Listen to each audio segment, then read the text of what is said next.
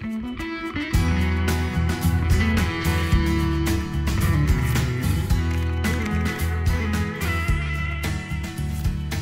I'm Des Bell, Chair of the Electric Utility Industry Sustainable Supply Chain Alliance, or the Alliance for short. We're a group of 16 investor-owned utilities in North America that have come together to work on improving the sustainability in our supply chain, specifically looking at the products and services that we purchase and how we run our own supply chain operations with a view to looking for opportunities to reduce our environmental impacts. In so doing, we recognize that we can't be successful on our own. We need the help of our suppliers and others if we are going to improve the sustainability of our supply chain. And one area that we are particularly interested in is the greenhouse gas impacts of the products and services that we purchase, and looking for opportunities to reduce those. One of the stakeholders that we've been very actively working with in the Alliance is the federal government, and we have two members of the government that are going to be working with us today, sharing their views on where the opportunities are in the supply chain to improve our environmental impacts. And I'd like to begin by introducing Roger Kilmer. Thanks, Des. Hello, I'm Roger Kilmer. I'm the director of the NIST Manufacturing Extension Partnership, better known as MEP. MEP is a nationwide network of centers around the country that work with small and medium-sized manufacturers to help them improve their productivity and also to look at what are those new opportunities to grow their company. We focus on implementing technology into their processes and products. We help them look at how they fit into supply chains. We certainly help them look at what are the issues in terms of sustainability, and also to turn that into what are those opportunities in things such as the renewable energy area and green products. For us to be successful at this, we can't really do this alone as an MEP system. We really need partners to bring in who've got the expertise, in particular in things in the environmental and sustainability area. One of our key partners is the Environmental Protection Agency. So let me introduce my friend and colleague, Tom Murray. Thank you, Roger. Like the Manufacturing Extension Partnership, we at the EPA have also been working with manufacturers for about 20 years, primarily in the areas of pollution prevention and replicating environmental best practices. I represent the Pollution Prevention Program at the U.S. Environmental Protection Agency. And one of the things that we have learned over the last few years is that if we pool our resources with those of the Manufacturing Extension Partnership Program and others, we can achieve great success, such as the Green Suppliers Network and the new E3 framework, E3 standing for Economy, Energy, and the Environment. But the real winners are American manufacturers, small to medium-sized enterprises, representatives of manufacturing supply chains. Now you may be asking yourself, I recycle. I've been taking positive steps to improve my energy efficiency. I'm using materials more efficiently. I've even talked to a local byproduct synergy group to see whether we could work together to turn some of my byproduct material into a profitable revenue stream for my company. So what else can I do? Let's go visit a facility, General Cable, and look at them as they go through a sustainability evaluation.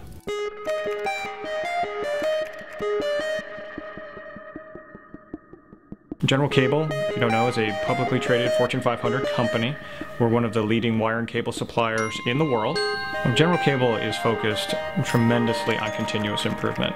And we focus those efforts also on waste reduction, recycling. We look at every way we can to try to eliminate hazardous waste or at least reduce our dependence upon those. Every facility within General Cable, every plant, has a waste reduction goal. So every year we do try to reduce whether it's hazardous substances, water, or consumption of energy. General Cable's 250,000 square foot Quoin, Illinois plant is a medium-sized manufacturing site with 175 associates producing low and medium voltage power cable for electric utility companies. Mary Halleck, a manufacturing extension partnership specialist with more than 20 years of manufacturing experience, is performing a sustainability evaluation with General Cable. To ensure her and the General Cable associates get the most out of the visit, a walkthrough and a meeting with plant leadership regarding expectations and special requests has taken place. We now join the evaluation in progress. There are many contributors to greenhouse gas or GHG emissions. Excessive amounts of inventory and/or overproduction both result in unnecessary GHG emissions. Collaborative planning between suppliers and their customers helps avoid overproduction and at the same time ensure that the correct quantity of product is available at the right time. In typical audits, Mary evaluates the quantities of raw material and work in progress. To determine whether correct quantities exist, Mary looks for signs of overproduction and materials that may have been prematurely brought on site. Either situation may result in GHG emissions. You want to move inventory through your facility as quickly as possible and not have it sitting around. So your raw materials, you want to bring it in just in time for use, and you don't want a lot of work in process, work in the middle of the processes, or a lot of inventory at the end. You want to make sure it moves through the plant and out to get your cash flow going. You want to use 100% of your raw material in order to avoid having to destroy or throw away materials that you're not using. To offset any discovered excess GHG emissions, Mary determines whether scrap is being reclaimed at the end of the processes.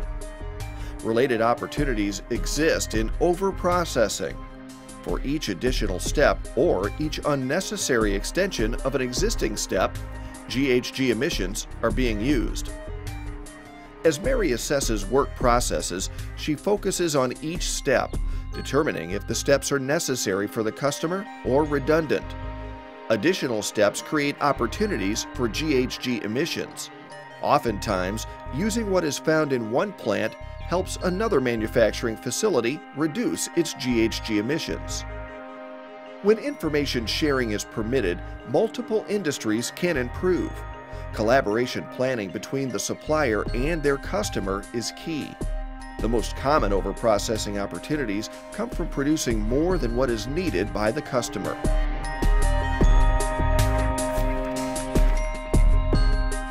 In some cases, transportation represents the most recognized source of GHG emissions. We know reducing the miles a product needs to be transported reduces GHG emissions. Mary and her peer MEPs across the country find that the miles forklifts drive in plants are often overlooked. A forklift using 1,000 gallons of propane fuel annually results in GHG emissions equivalent to 5.9 metric tons of CO2. 1,000 gallons of diesel results in 10.2 metric tons of CO2. Another option, battery-powered forklifts, further improves GHG emissions. Like inventory and overproduction waste, defects represent GHG emissions which can be reduced. Mary evaluates the preventive maintenance program, training programs, and work instructions to see how defects are handled. Mary works with the plant leadership team to identify corrective and preventive action that ensures defects and unnecessary GHG emissions are reduced. A lot of companies have defects because they're not training their employees against their procedures.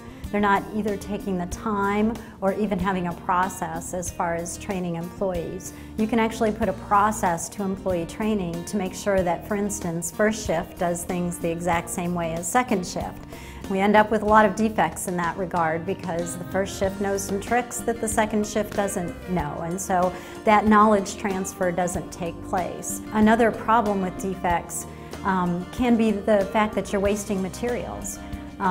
You know, if you have to scrap things, obviously you've put the labor into it, you've purchased those materials, and then at best you're going to get scrap value. Oftentimes it even ends up going to landfill, and you're basically paying for it twice. You're paying to bring it in, work on it, and then paying to have someone take it away.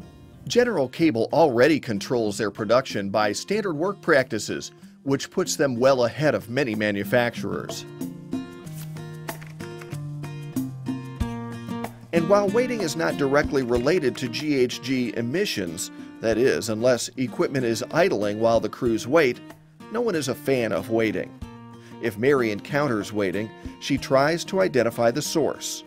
Often, it is a result of unbalanced workflow. The greatest source of waiting tends to come from a technology which was supposed to reduce waiting: information systems.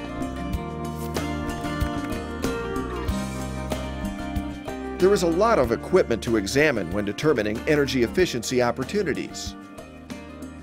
If you can hear leaks from the air compressor system, chances are you have a GHG emission reduction opportunity.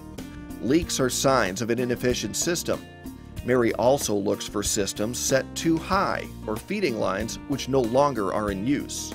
Compressed air is probably one of the most overlooked utilities in a facility. We find that people are very bad at the way they manage their compressors, and compressed air is actually a very expensive utility. It's not easy to compress air, and the cooler it is, the easier it is to compress.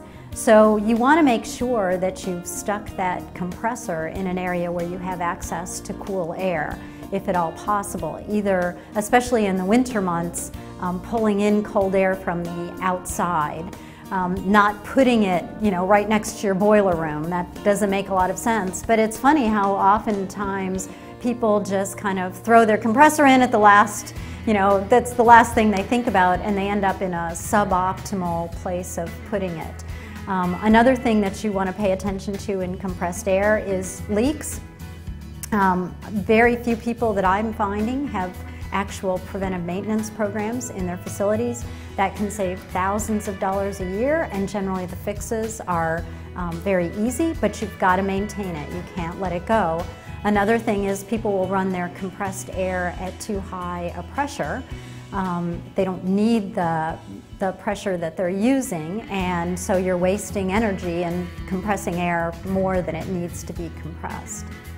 GHG emissions can be reduced if insulation is placed on steam lines or uninsulated hot water lines. Another option is reusing process air. Chillers and HVAC equipment need to be properly sized. Local utilities may be able to assist with cost recovery for these and other alternatives. Pumps and motors, when incorrectly sized, can be the source of excessive GHG emissions. Various commercial programs exist to determine the appropriate size for the application. If ventilation fans aren't working efficiently, energy is being wasted. Fans and blowers that run too frequently also waste energy. Well, some of the opportunities that I saw were with electrical things going and nobody around. For instance, lights on in areas that they probably could have either delamped or reduced the lighting in the area. There were fans going that were blowing on equipment but not on people, and my belief is they're probably there for the comfort of the employees. So you just want to make sure that you're not using things or keeping things running that aren't being useful, because that contributes to greenhouse gas emissions. One of the areas that people don't think about when they're thinking about energy consumption is their vending machine area, because generally they're not their vending machines, they're owned by a vending machine company, and so they're ignoring it. But in fact, it's using up energy. You're feeding the electricity into it to keep them running. So you want to work with your vending machine managing company to make sure that those are put on misers, the lights are turned off, the compressors aren't allowed to run for so long. In general, a reduction in energy use of any of these areas will result in a reduction of GHG emissions. There is a lot to look at, but energy efficiency is one of the easiest ways to save money.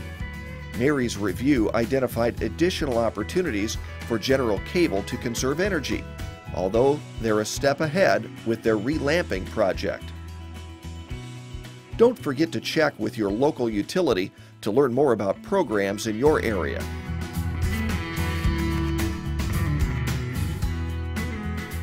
Water is another valuable resource that must be conserved where possible. Reduction of unnecessary water use results in a reduction of GHG emissions. Surprisingly, wire manufacturers can have as many water-saving opportunities as other types of manufacturing processes where water is used.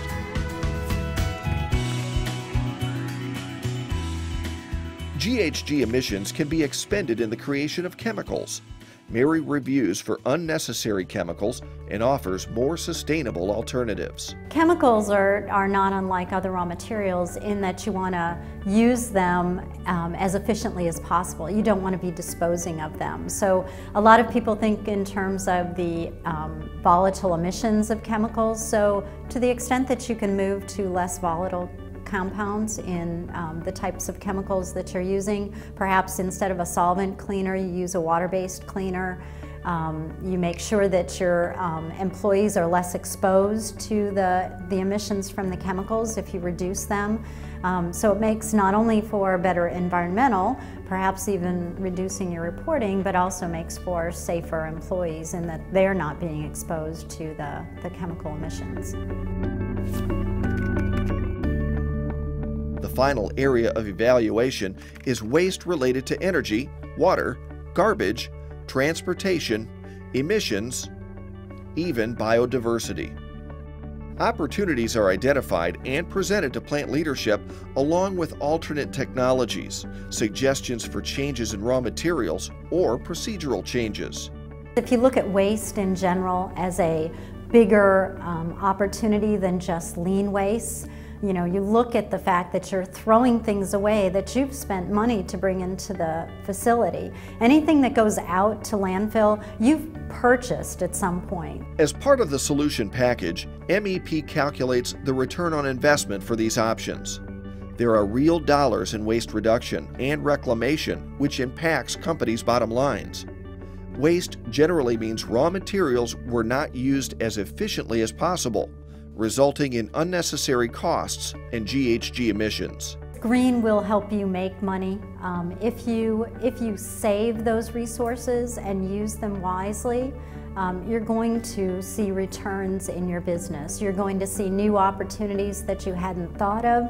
You're going to be putting on a different shade of glasses, so to speak, to look at your business in an entirely different way. And again, set yourself apart from the competition and allow yourself to manage your resources much more wisely as a whole, not just looking at your employees and the machines that you're working with. What you have seen is only the bare essence of the evaluation process. A typical MEP evaluation lasts 2 to 3 days, which includes the GHG evaluation and a value stream mapping exercise. The result? A plan for cost-saving opportunities and the identification of areas for product and process innovations. Let's hear directly from General Cable to learn more about energy conservation and GHG reduction. We get very excited about working with the Alliance. Every day we have an opportunity to work with many of the utility partners to work on individual reduction goals. As we can work together, I think we can better the industry, we can improve ourselves, but we can also share these learnings across the board. And I think as we expand beyond these 16 utilities, we may find that we can help the entire utility industry as a whole. General Cable adopted the Lean Six Sigma program over 10 years ago, and it's really paid off huge dividends. Specifically here at Quoin, over the last 4 years, we've reduced natural gas consumption by over 20%. And we've improved our recycling by over 400%. Our culture is all around continuous improvement. So while we're in the philosophy of lean is continuous improvement.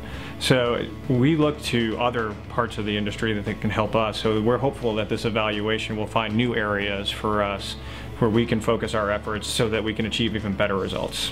It's been a pleasure hosting the Alliance at the Quoin facility. We were very happy to have you. We're really hopeful that we'll learn a lot from the evaluation, and we'll look forward to speaking with you soon. But now back to you, Roger. This evaluation that Mary provided General Cable is just one of the services that our MEP centers provide to our small and medium-sized manufacturers as they look for opportunities to grow, to get new customers, and to get into new supply chains. And with that, I'd like to thank Des and the members of the Alliance for their support on sustainability and helping the small manufacturers of the U.S. My pleasure, Roger. And once again, we hope that you have found this video informative and that you'll be able to take something away from it and better understand where the opportunities are to reduce the greenhouse gas effects of the products and services you supply to the industry. So I'd like to thank the National Institute of Standards and Technology, the US EPA, General Cable de Quoin, and of course our friends in Ameren and their video crew for helping us shoot this material. Thank you for your attention. And please, if you do want to find out more information about this area, take note of the websites on the screen and you'll be able to find more information there. We look forward to hearing from you about the progress you're making in improving the sustainability of your supply chain. Thank you.